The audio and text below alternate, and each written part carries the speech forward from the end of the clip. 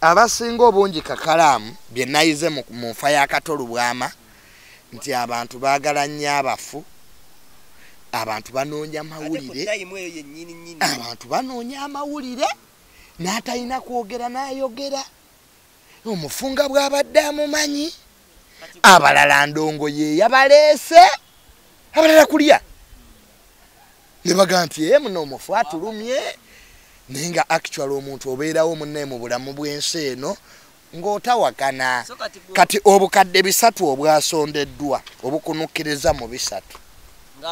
ng'amabugo. Saate ki? Kato mu ddwaliro yali tayagala na miliyoni 10. Singa bino 3 mwamufunirako 2 luli ate siyo kunewunyusa okimanyi abaleese 3 tebavudde Kongo bano banne baonalebo nogati onalebo teyamanya nti munne mulwadde. Kyatuwadde ekyokuyiga mu nsi ti obukadde bino 3 obwasondeddwa mu kufa singa Kato baamuwaayo 6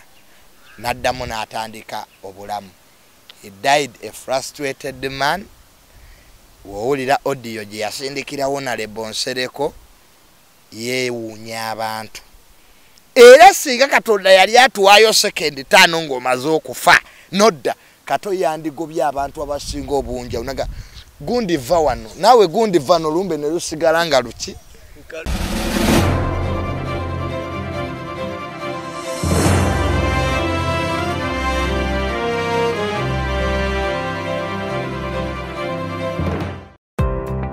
Stuff Ever Uganda, kampani akakasibwa gavumenti mu kutwala abantu ebweru beetaaga abalenzi n'abawala okukola emirimu gy'obwa security guard, cargo handlers, cleaners, okukola ku bisaawe by'ennyonyi mu ggwanga lya Dubai ne Kata. Osasula omaze kulabako visa. Beetaaga ne ba housemaids okukola mu ggwanga lya Saudi Arabia. Gwe housemaid bakuwa passport ya bwereere, visa ya bwereere ne air ticket ya bwereere. Gwe housemaid olina okuba ng'ova ku myaka 21 paka 35. Okumanya ebisingawo kuba ku namba noti 764 174 527 oba noti 74 noti 672 684. Ekyenjawulo ku Stuff Ever Uganda Limited osasula ng'omaze kulaba ku visa ng'ekuli mu ngalo. Sebo banyabo wetanira okunyirira katukwanjulire Hana Saluni esangibwa ku Mwesuga Road ekira balina empeereza esinga okubeeya omulembe mu bya saluni. Oyagala extension, wigs, wig installation, weaving, styling, cutting ne trimming byonna babikola. Braids, dreadlocks, twist, pedicure ne manicure byonna obisangawo ku Hana Saluni. Bakola facials mu bika ebyenjawulo omuli ez'abaami n'abakyala. Bodicure products zonna tuziyina. Full body massage eri abakyala boka, waxing, body scrub, wood massage ne body contouring. Tukola permanent makeup omuli lip brushing, eyelash enhancing ne eyeliner. Tukola ku bagole bonna ate nga tukuyisanga ali ewaka nga kwotadde ne kacaayi ak'omulembe. Leeta famire yo yonna tugiyoyoote. Gwayagala okumanya ebisingawo tukubire ku noti 7 noti 2 10 10 85 oba ku WhatsApp noti 762 385 719. Hana Salon, feel at home. Ne Kato okutandika okugula enkuba ali kyendaba oyagala eyitewo enkuba nga bwe yayise naye babejjo yatonye tena badde Entebbe road nenjira bange ekubya akafuko na abasula mu bitundu nga bwayise Lubeji bagenda watirira bakola omwala bagenda watirira tuwakyali akati olaba engeri gye badde ludde okutonyera emyala giziba nedda kati olaba n'amasuba awo nga mugenda ewammwe awo siteera awo ezzana naye nno n'ewaffe ezzana awo nawo tosala amagenda ogenda bulungi naye amaddo solusiibula nga amazzi muzeeyiga n'amutwala yalekera ewantu awo naye tujja kukeera ku makya nga tumunoonyeza muleke Victoria. Bale tumaliriza konyo musho yapo nako lwalero dine junior wano. Abantu banga mutuyina olutalo sadida lulyo olutagambika. Era abantu baji junior. Ekyo bukulu soko. Ndi wano ne muganda wange Kakalamu de answer. Abantu bangi bali balowooza Kakalamu. Mbutuyino nedda ate abantu by the way Zebatamanyi. Oyo muveeko tomutamba. Abantu Zebatamanyi ennaku zino twasigala kwogera ku bakwano baffe be batatunyigira be batajja kutuleetera ki masasi. Nonako isibalo yako ya live era wankubira. Era nakubira olunaku luki. So fe twafuuka family okitegeera. Naye nga abantu baleme kukitwala nti wabeerawo entalo fe tuli family emu era ebintu bye tuba twogedde ku social media ku bantu kati nga Kakalamu nga Sala ezanga bambi temubitwala nga biki namutwala namusanga mu Lumbe lwa Kato lwa Masala eza era netunyumya bulungi nnyo ku ebigambo bye nali musalako natokomoka nawe natoko nasala ebigambo nentokomokaga kale ffe twasigala kusala bigambo naye ate mutunyigira mujjemu ebituufu n'ebikyamu muki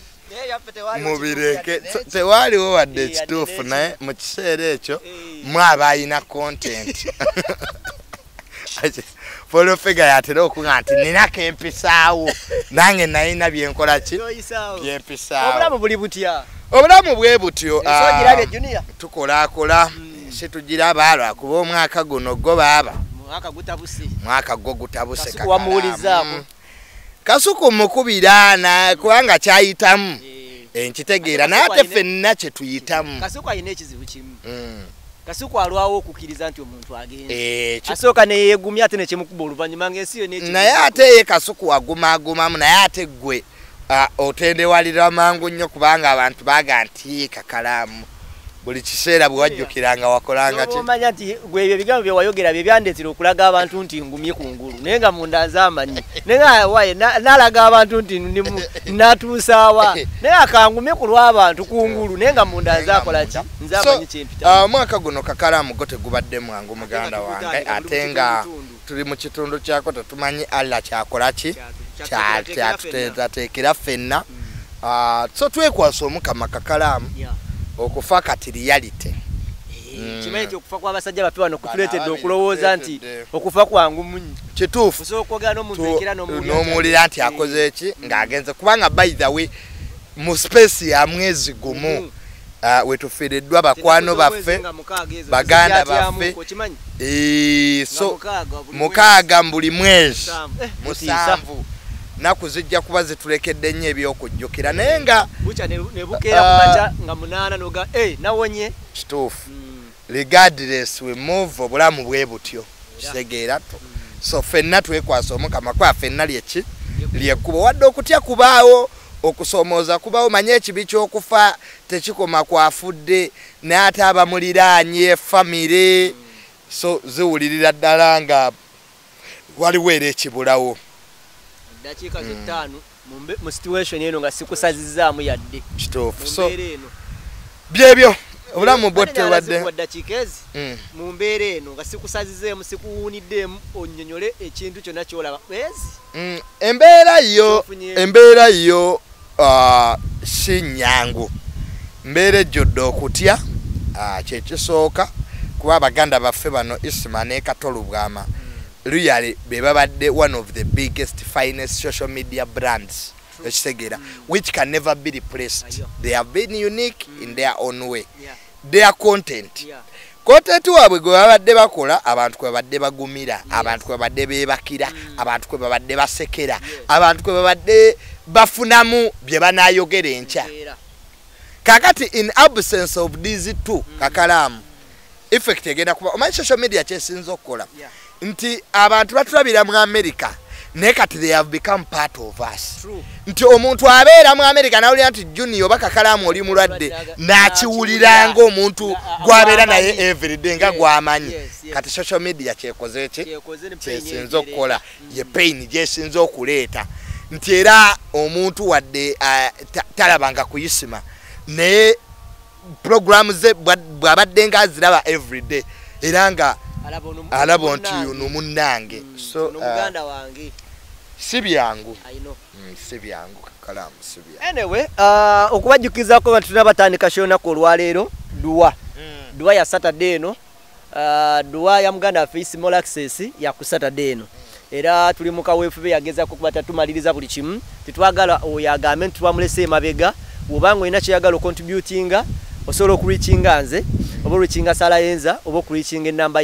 ya mzee mtabuliki inamba ezo tugezako kwata tuzisharinga mu ngeri emobendala kufe tukola accountability nungi lwa social media kubanga social media yagala nnyo omuntu n'omubuyo nti waye byatuuse ye already abakoze eki abamaze okufuna ati at least kyatuuse kiri okay so nkunga abantu bonna abagala isima okitegera ababeerawo ogambe doni zera abali babeerawo ku isima abantu baffe abali mu gavumenti isima yava mu isima n'afuuka family kino kyetusobola okukolerera isima okumukolera edduwa mu kitiibwa so abo bonna abalina kye basobola okuwaayo batuukirire Kakalaamu batuukirire Saraheza batunire taata w'omugenzi okitegeera abantu abali ebweru w'eggwanga abali munda mu ggwanga bambi mutuukirire abantu bano alele twagala kukola nnyo avenues nyingi buli omu aveeyo tumugaye nti mutuukirire gone mutu nedda bano bamala Kakalaamu ne Saraheza betwalonze ku lw'obulungi bw'omulimo guno n'okugjayo ekifaananyi ki ekirungi kyetusobola okukolera isima so bw'oba oyina ky'oyina nga mu butuufu wazuukukiranga ku sho za isima ayina kye yakwongerako kubanga munnange ffenna tetukera ku makya ne twagala okufa isima talina muntu gwe yabba isima talina muntu gwe yali azaamaanya isima tagobanga bantu ku ttaka isima tawambanga nnyanja isima mu bibi byonna byonna ebibadde mu ggwanga lino ate isima talinaako kimu isima abadde yali mwogezi ng'omuntu yenna ate ng'ekisinga okunsanyula isima yayogeranga ekimuli ku ki era nga n'abatakkiriziganya nabo abantu bali eyo nga bagamba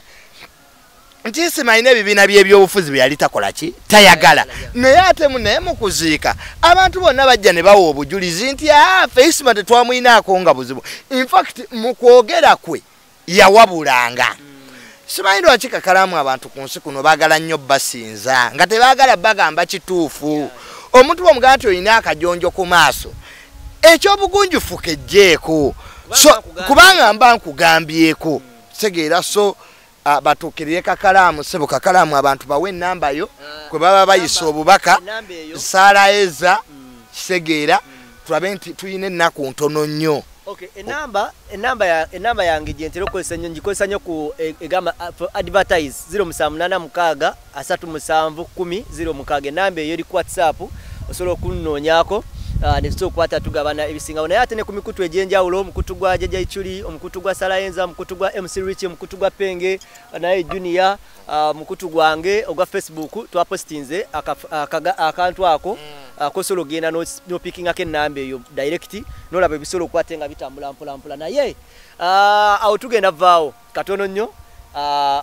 osooka kugogola ku mumiro mumanyono naye teyatuwadde bulango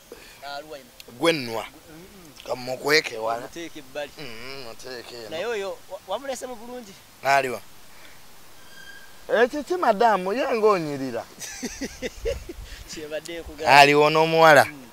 manyi abawala bano aba restaurant kyebatamanyi nti era nsiba nkibaga nti wofuna omukisa Junior najja mu restaurant yo osegeera funa namba ye osegeera nsikabi kwa kati obwanira jeje emyaka gyaffe emyaka awo kwakanamu olutulutulu kakwata mpola obaana abo bajjayo ogenda omu activatinga kyebayita code hibernation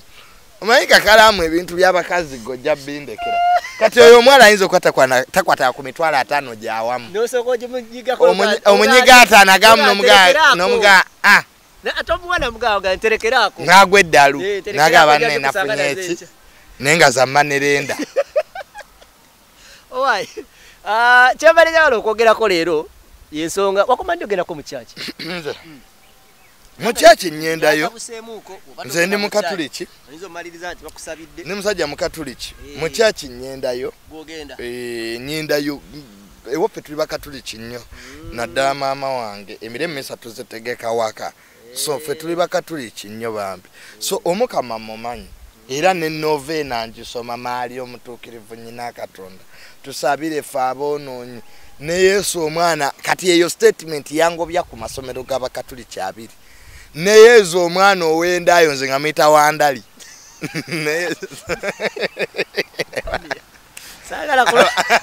abafaza ne bangoba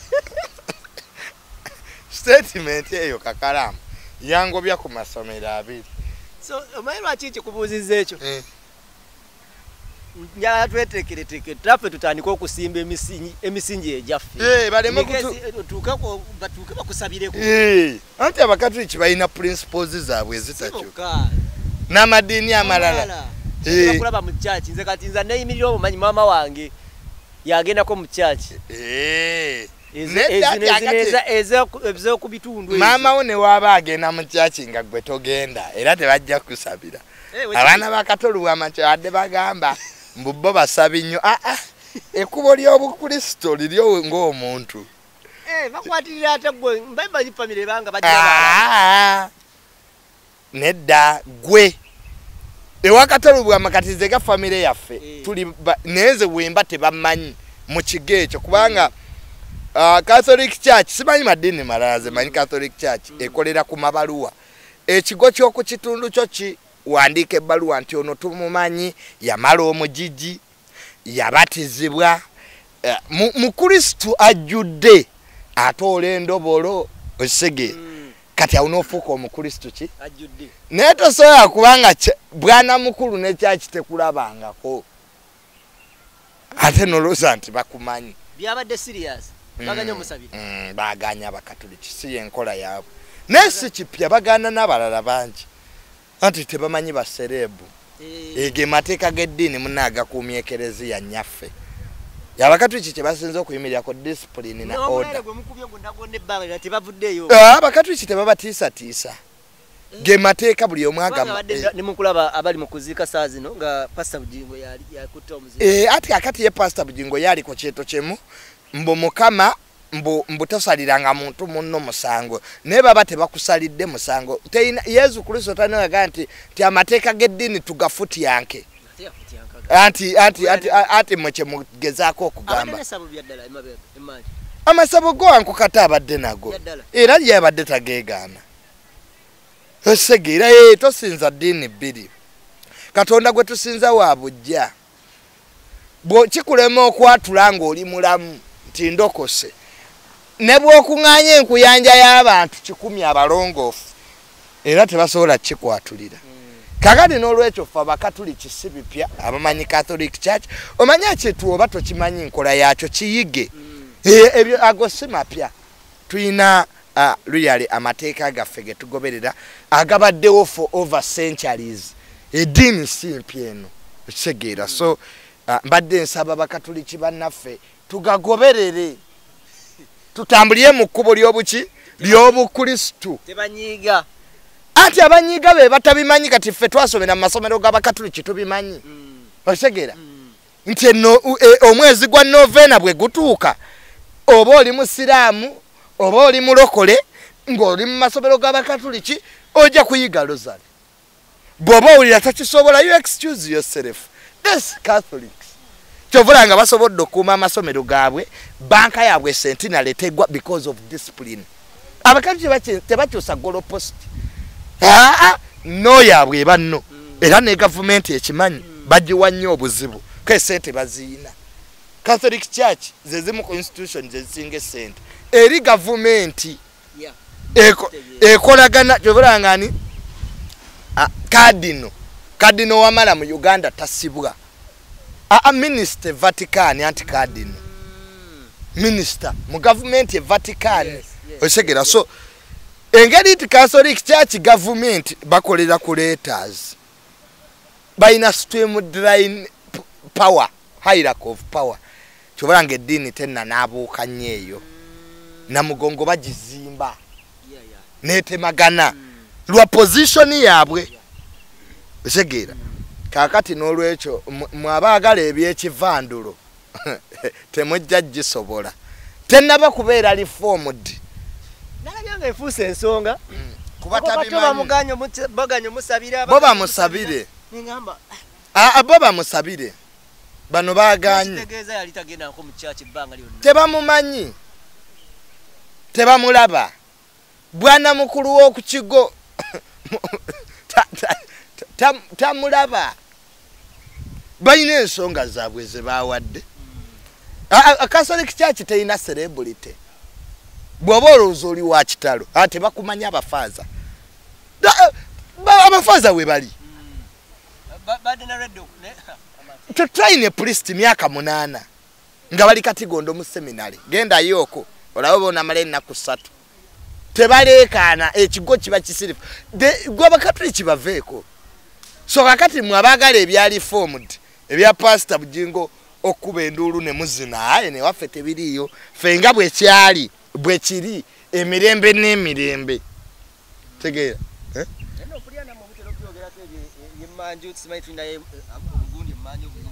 eki obwakyo wano mu Uganda abantu bo basamize okitegeera bo balogo okitegeera kubanga traditional eddiini eya traditional abazungu batusanga naki naibyo era maka gasinga gyebiri so kati ono naye tadde na buzibu nnyo buli Katolo bwama tetumunenya nti lwaki abadde nabyo okitegeera traditionally okitegeera ffenna tubiina okitegeera naye eddiini yo kyegamba nti ndokose ebibi byange byonna ntandise okutambulira nti biri wadde mwabiyina naye gwe obivuddemu ati bw'obeera ne muganda wo nga gwe waswa ono Kato naye nga Kato musamize ng'ate gwe oli faaza togendayo ati gwoba wakwata kkubo ddala ery'obulokofu ery'obulongoofu kaze tatanga abiina ebyo ebyekirogo ebyo ebyabasawo sirinnyayo abeera mu kanisa ze zerinnyamu kaze nalokoka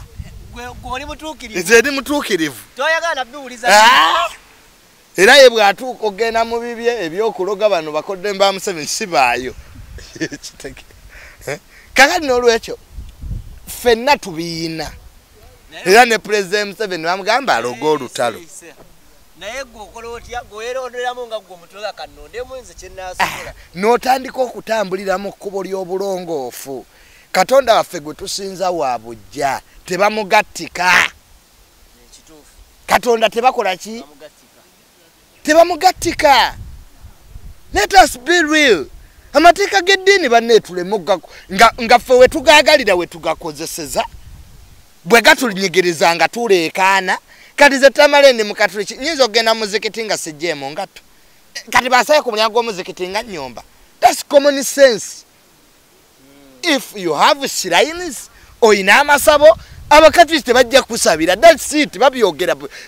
the preaching ati temugendayo mu ekereziya the preaching zaabwe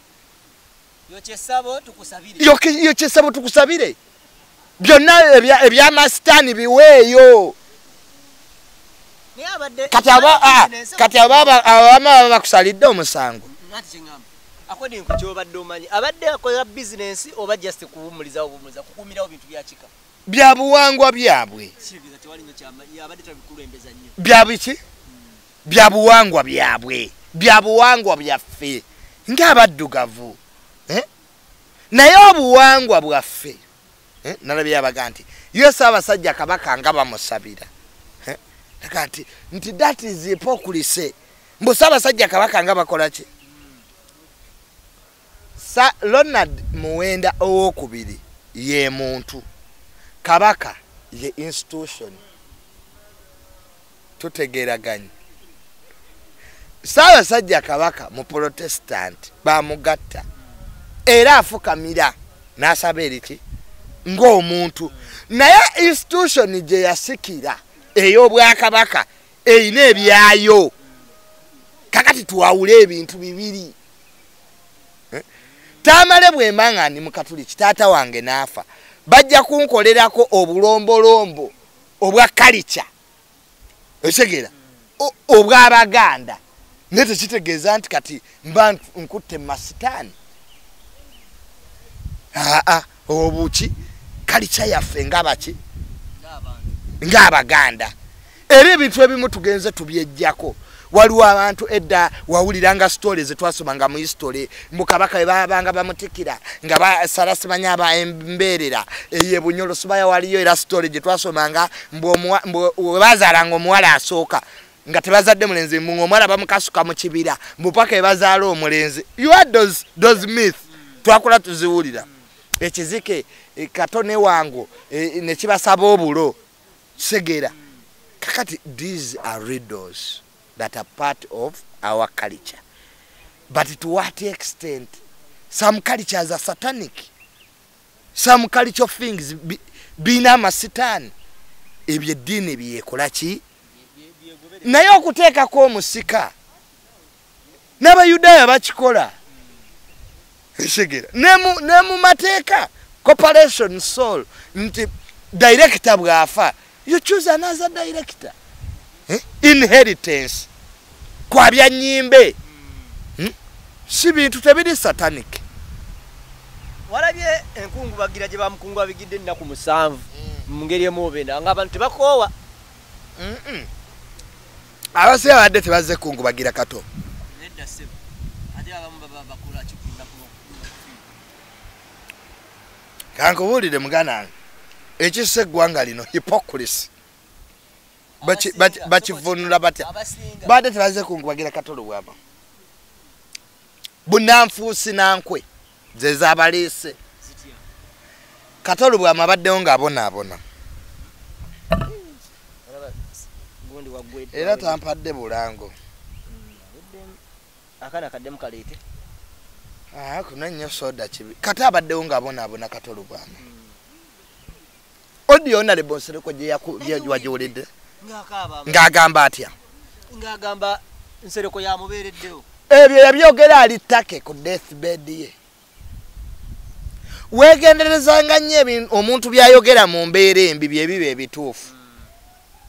omuntu bw'akyamuukirira ennyo excitement n'ayogera ekintu tokitwalanga ate omuntu bw'anyiiga ennyo n'ayogera ekintu era tokitwalanga omuntu byayogera ng'agenda ng'ali mu kiseera eky'okufa byebiba ebituufu Katolu bw'ama akugamba nsereko abantu nga bankoze bubi abantu these are words of frustration zoyinza okuddako naawe kakalaamu mu bulamu bwo obwa bulijjo n'ogamba nti naye rwiriyale nsereko nga nnyambye abantu he died a frustrated man Katolu bw'ama that's it okusinziira mu oba bwe yavaayo eri yamala naddamu n'apiikinga bwe yava ettaka ng'atereddemu during this time gyabaddemu nga mulamu no ekyamunyiiza abamu ku basondera Katolu bw'ama okufuna obujjanjabi kwa esente ze baleese ng'afudde zisukka mu ze yali ayagala bwe bunanfuusi sente zisondeddwa lwaki wano mawulire abasinga obungi kyovulanga abasinga obungi aboogeddewo bayogedde ebyekisiru bingi ebitazimba nosanga omusajja omukulu ayogera ebigambo ebyawulayawula mu bantu naye nga wamuzezza wabbali n'omugamba Katolu bw'ama ebbanga lyabadde omusajja watu yava ku bwamemba bwa palamenti kati akakaseera nga amaze okuva ku bwamemba bwa palamenti Katolu bw'ama natandika okuvuma Bobi Wine bameka abamukyawa banne bennyini Kakalaamu tunulira speeches abantu 3 abadde bamanyi Katolu bw'ama babadde 3 kojja nsereko Bajjo oyo golaba Bajjo ye yasinga okuwa speech erimu amagezi ku Lumbe n'okumubeererawo nze nsisinkanye Katolu bw'ama ebbanga lyembaddewo ng'alina abantu abo bw'ataba n'asereka abana Bajjo oli mutuufu zira namusanga kaawo sigumusa ebirene we naye nga cash omulala gwabadde asinga okunywa kasuku nenga Katolu bwama akuga ayinza okusanga n'agamba bajjonjo kyayo bajjo talina mutima mubi era bajjo yake twagenda walifa abantu balyogera ebintu naye nga byeboogera nga tebamenye nze mu bantu bensinga okwewuunya ye bajjo oyo abantu bali mutegeera abantu balitegeera bajjo talina omutima omulungi bajjo yayimirira n'abagamba twagenda ne Katolu bwama mu parliament ababaka ne beekweka mu nkuubo hypocrisy abadde mubaka munnaabwe General Sale Musale ye yakwata sente y'omu ku baakwata ne bawaani Kato agenda akole ki naye ng'omuntu ayimirira katutiraga gavumenti eno nkuusa n'omugaa kakati gavumenti enkuusa gwe ssebo yaani oyo John Segawa yaani oyo omuvubuka gwe nalabye ayogera I don't take him serious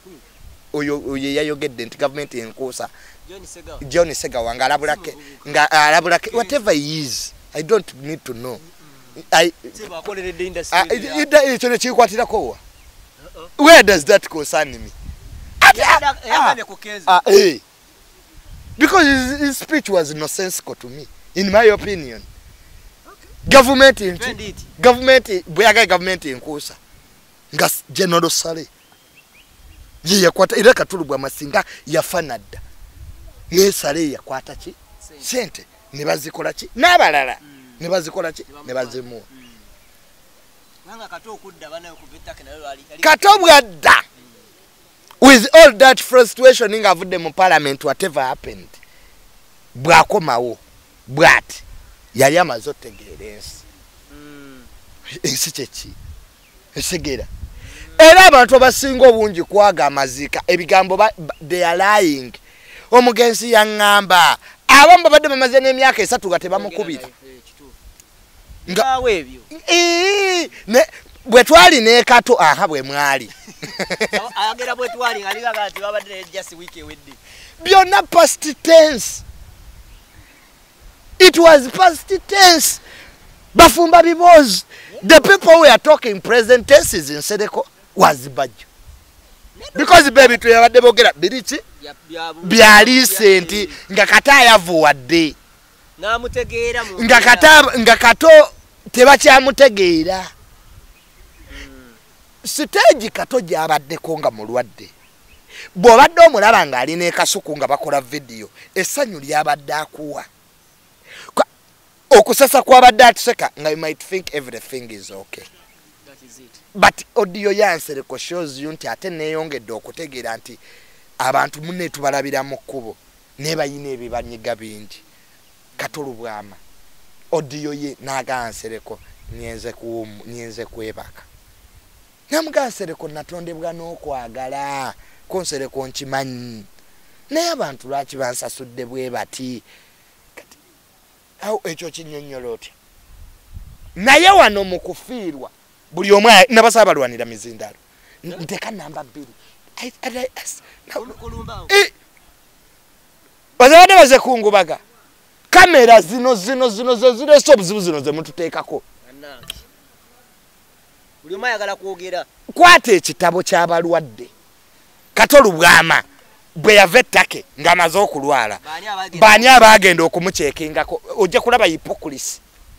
abula kyogera kituufu nange saaliyo saagenda kati kwata ekitabo kyaki naye namulaba ate oluvannyuma ng'omusanze muki twesanga ne babajja ng'omusanze mu kkubo ati ati Uganda we yatuuka omuntu akugwambuge naga John yanno bulijjo nkunoonya kati baani abeetwala bakwano be abamulambula nti Kato munnange kulikayo hypocrisy muli bwankwe kyokka babadde bangi naye nga bayitirivu bwe bati emyenge ne banwa amazina ne bazina twali saawa zino nga isima yakafa abantu bakuba amasimu bangi bagamba we never forget him right now tuli ku situation ya dua everyone is tewali ajja ku kyayisima ekitegere naye nga wana abantu bali ate wenda gwacha ate twabbye sede za good isima otulumye nnyo isima bannange tiba nesiga tubadde tulira kye tusobola okukolawo kati kyekiru kimusobola okukola kyekino edduwa etuuse newe bana alindanga mumaze okusonda esete zabuze nemuleta mere fanana bwetu guno naye banange twejeke nkwe bananga abantu kataba ngaye muline sarayeza we mutakukana basajja bato mukubira kono wakubidde kiro sawa nga 3 nongati owange neddu atezega badde si kyabijjukira nakubijjukira kati kakalaamu olabanga mwabakwati omanyi okulumwa n'amaseka nsambu nti omuntu yefuula alumiddwa naye nga talumiddwa kuddu weno kwe tugenda okulaba kwano bayisima bebaani tulina okwanjula naye nga kati oyinza okuba nti tujja bbeera obwo buntu naye nga you can contribute sima teyaleka mwana tetubasabye fees tubageeti tubitegeera biki wulira omunnayu oyo ye munnayu yennyini naye nga wano isima yakafa bambi junior tukwate twategeera bambi okufa nti kibwatukira kati mutegedde naye bwemu n'amala bwe muti ne sarayeza nga mumaze bwe muti nga batandika Kakalaamu yalidde sente nogati sente ffe nga bakwano bayisima kino kye tusobola okusasula isima naffe osanga amungu ng'atuyise we tulitandikira naffe tuliteramu naali tukwatibwa ku nnaku n'atukola ki n'atujjukira n'okubeera nga aliwo omuntu asobola okukodinetinga ku tayimu esemba nakyo kizibu okimanya ekyo nti mu bantu bonayo n'abali abangi batuuka tayimu ne bajja mu fuse ekiro kyampadde ekyokuyiga mu bino ebintu junior beerayo n'abantu abasobola okulwanirira mu tayimu ovudde mu bulamu bw'ensi Kakalaamu twagendanga neisima mu ofiisi z'abakulu nnyingi isima yayiwawo omubiri ebyaddala naye kaakati n'abakulu be nakubidde ng'ennambe ngamba it can't be reached which is not bad ne bannange ne mukufa Kakalaamu tubulweyo abatukwatibwa ennaku isima nga yatubeererawo isima yonna gyali muganda wange ffe ogwaffe tugukoze eki naye nga twasuzeeyo ensi tesobola kubitegeera tuvulabanga odiyo ya Kato Bwama oba buli omu Katonda yandimuwaddeko essaawa eyo nenga byonna bikola lwakwagala so abasinga obungi Kakalaamu bye nayize mu nfa ya Kato Bwama nti abantu baagala nnyo abafu abantu banoonya amawulire n'atalina kwogera n'ayogera omufunga bw'abadde amumanyi abalala ndongo ye yabaleese abalala kulya ne baga nti muno omufu atulumye naye nga actual omuntu obeerawo munne mu bulamu bw'ensi eno ng'otawakana kati obukadde 3 obwasondeddwa obukunukkiriza mu 3 ng'amabugo saate ki Kato mu ddwaliro yali tayagala na miliyoni 10 singa bino 3 mwamufunirako 2 luli ate siyo okunewunyisa okimanyi abaleese 3 tebavudde Kongo bano banne owulira onalebo nogati onalebo teyamanya nti munne mulwadde hipokulise kakati omulambo ne bagula bawali ne baga lindako na abamawulire baliwo bameka tuliwo bangi nayogera nino waliwo okwo ku budde nzije njogere averinga akoze plan program nti namba meka nti ati jangu encha kuba Bobo Wine ayinza okujja ate amawulire ne gatavaayo bulungi by the way wayinza oba ka diversion kwolo lunaku nga amawulire gakavaliza oyo zabito byankubuulira obimanyi Kakalaamu ze tulina okugamba ensi ojje kati nawe olyoko ojje kati ezo nnaku omusanvu za Katolu bwama bangi bazisanyukira naga sokolindeko ku Lwokuna lwendi free ani ajja waawo nti tewali jangu omulodi meya najja bano bonna bali batamwagala mu parliament ne bajja abamugoba mu kibiina mu nupu ne bayiika abamu mazikadi babaka banne abamuddanga mu lukuubo ng'abanoonya banne be yazannyanga nabo emizannyo kitabo ky'abalwadde tebali abamu babadde bamaze n'emyaka 4 3 tebamanyi Kato bw'alya naye nga okwebaza bajjo oyo nendoza lunaku lumu tulikolayo okwo ku shonga ya bajjo n'abalala abali eyo abataagala kamera waliyo abayamba nga bamama fiina naye nga bo nga tebaagala nnyo babimanye kwa mama fiina naye tumugatteko kitegeera so kino kituwa kyakuyiga kiba na Uganda bannange tusaasira n'abo abandiyagadde okuyamba naye nga temuyina okuyamba si ssente okuyamba mutima kino abantu njagala mukiyige abantu abasiza omulambo oba abasiza omufu baba bakukyalo kubanga bano abazze boogera ne bagenda ab'okukyalo be basimentaana tebo teboogera mu kamera ab'okukyalo be bawaata emmere ab'okukyalo be bakumakuma family nga bano abanoonya kamera bagenze kati ewa Katolu bwama abaana abo balaba teri agenda kuddayo Prime Minister Nabanja tuwamulabi ebibye byawedde parliament bakoze ki ekyokumugjawo obutagenda mu parliament okumukongobagira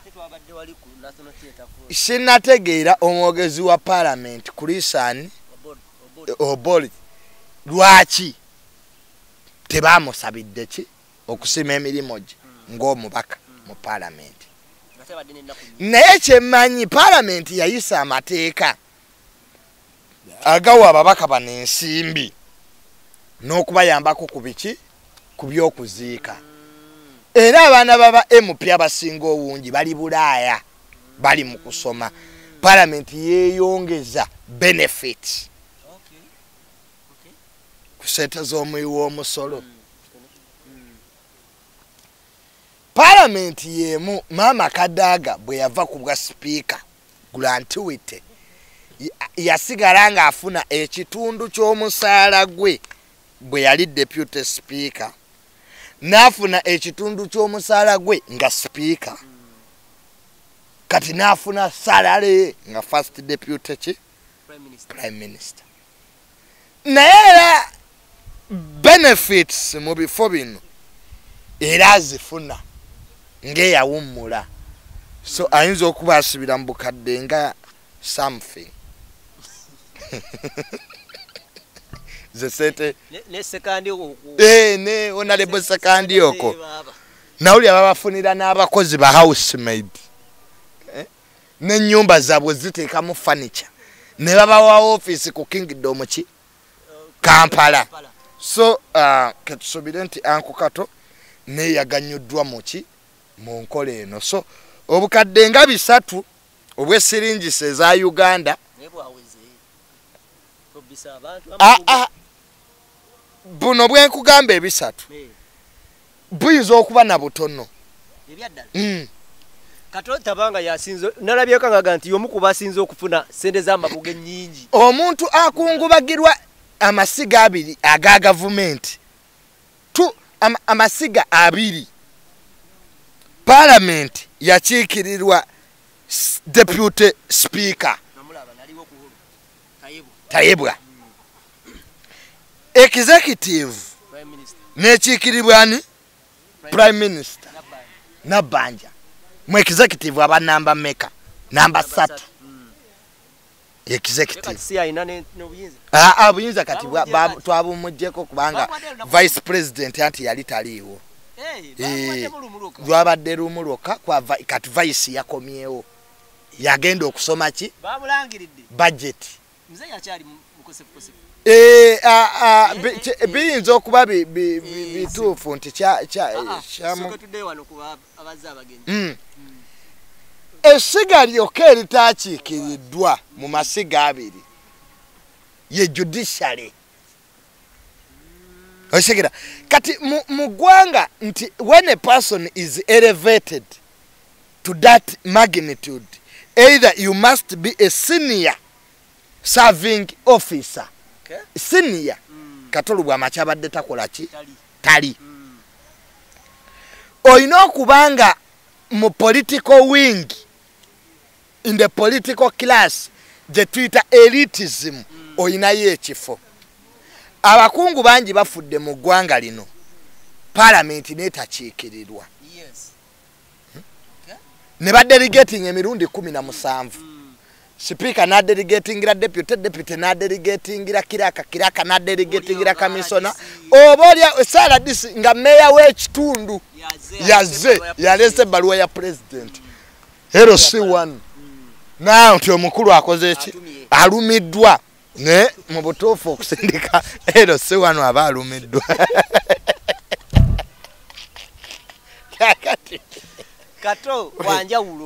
Kato wanjawulo nnyo beyasitudde kati nakola ate ekirala kyotaalabye bulungi ewa genosale nejandi walana ye yasomye obubaka okuva ewa genero ki kati fe abamanyi genero sale musale bw'aba genero sale tazze bw'atatuma kanonkojo atuma meja ndi walana beba PAB aba yalumiddwa otherwise yandisindise akulya operation werese creation yesemba bule kyalo nga yazze binono bikulu byenka ko gattaba minister okuli General Katumba Wamala omuganda asinga hayirake mu government kati jeno ki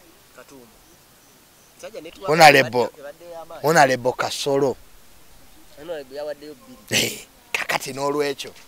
bw'oba olese ba MP olese cabinet ba minister abatula mu cabinet olese parliament olese executive Katolo bw'amabadde w'amaanyi ekyamazima ddala bulijjo tumuzala wa mu bulamu kwa bino byonna byenkugee nti bangi nnyo ba senior officer mu government omwo bajja ne bitatuukirira so government yalumiddwa kitegeeza nti wano baganda baffe ba Conrad balina okulwana nnyo okusika omulandira oba legase ya kitaabwe sigale ng'egenda mu maaso bw'eti tebajja gisika ebibadde bikola Katolu bw'ama birala nnyo ku bo Conrad ali mu system awo sibya system Kata abadde amanya abantu naye olowooza abadde ata Conrad we anti Conrad mumanyi goŋŋamba sigamba nti Conrad abazze ku kuziika Kato tebazze lwa Conrad bayingamba nti oba abadde nga amulagangayo okwo nga ggwe we bakusiigira ekifaananyi nti naye we ssebo muzeeyi wo wakutadde si we wabi anti kakati nti nze ne bwandagayo abamanyiye bayinza obutamanya kyatuka ku mutabani wa Pastor Yiga osege baali bamanyi taata we si kigaana nti abaana abateeseteese bubi Conrad muntu mulungi mumanyi muwulize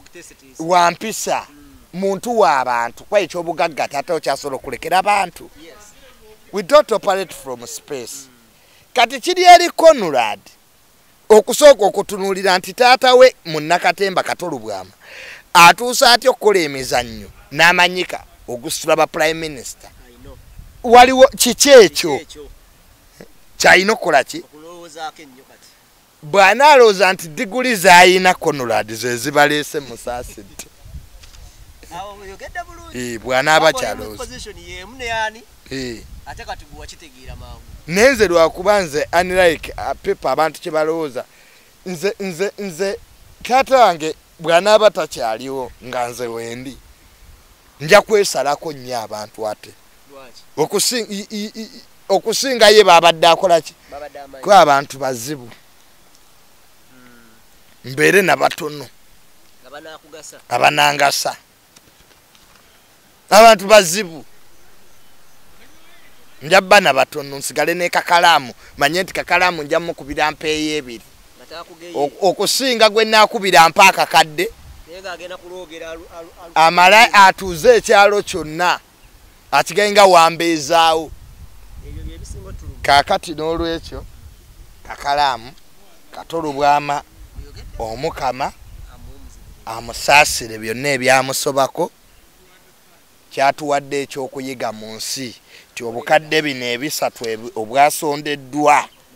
mu kufa singa Kato baamuwaayo enkaaga n'addamu n'atandika obulamu. He died a frustrated man. Wowulira audio gye yasindikirawo na lebonsereko yeewuunya abantu. Era singa Katonda yali atuwaayo sekendi 5 ng'omaze okufa nodda Kato yandigobye abantu abasinga obungi. Unaga gundi va wano naawe gundi vano Lumbe ne lusigala nga luki. Naye engeri Abaganda gye bali nti ba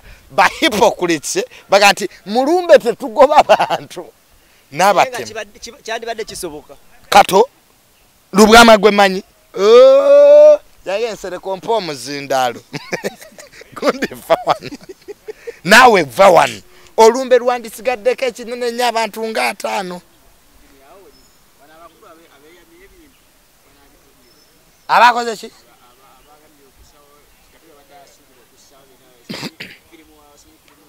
Waliwo firimu city yali agalo kulietinga. Ng'ani agenda obbibawa?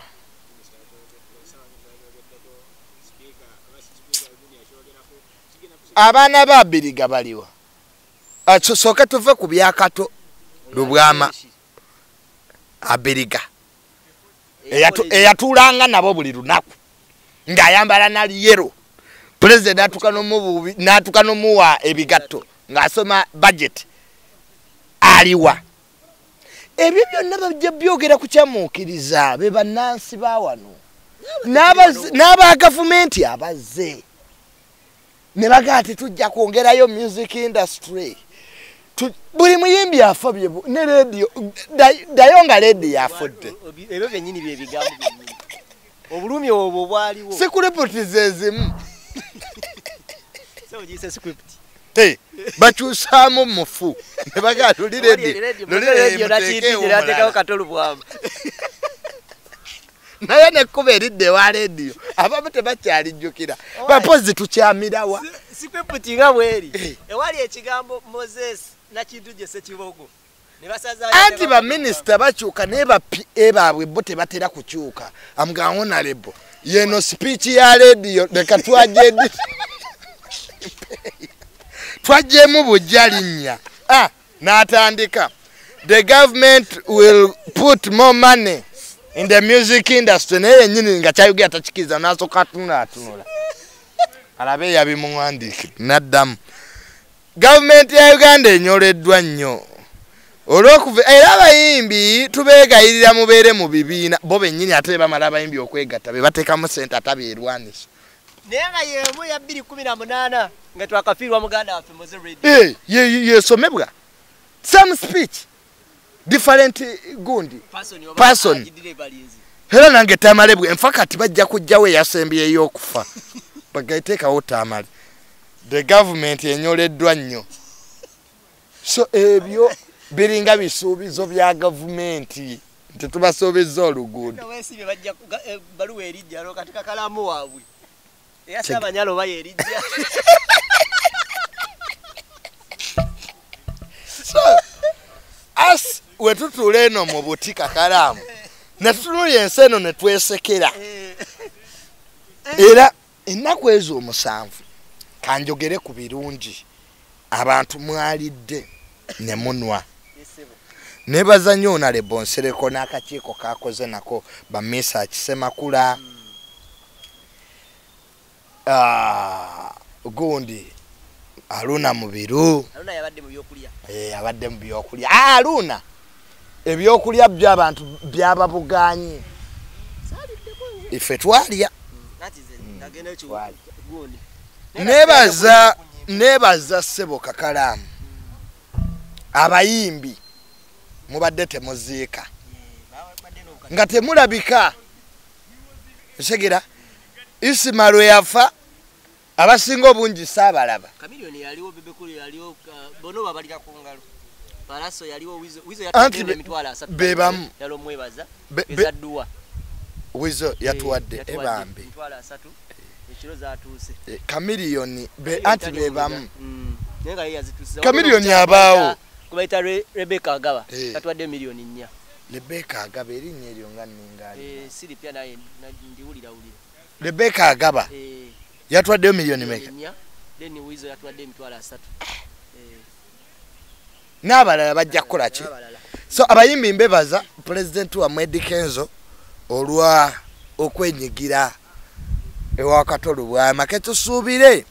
nti eno ntandikwa nnungi mwazzeemu ko abamu ku mpisa ne mubeerawo temujja kukoma wa Kato wabula n'okuziika abaki abalala ne baba tebali mu entertainment industry naye okufa kyekireeta buli omu so byenalabyeyo Kakalaamu neyanza nnyo neyanzege toyogedde bubi mpozi nga abantu banakunoonyako ntondo nakutandika ku nedda nti akati nze kati Kakalaamu unlike you era n'abatakkiriziganye nange abajja era okunvuma nabeera nnyaniriza ebirowoozo byabwe kwentegeera yabwe ngasobola okudiriitinga ze sikana naye nga edduwa ya Isima bakwatagane naawe n'essaala yeza tulabe Amisi hamu abadde misango gye naye hamu tatulekererangako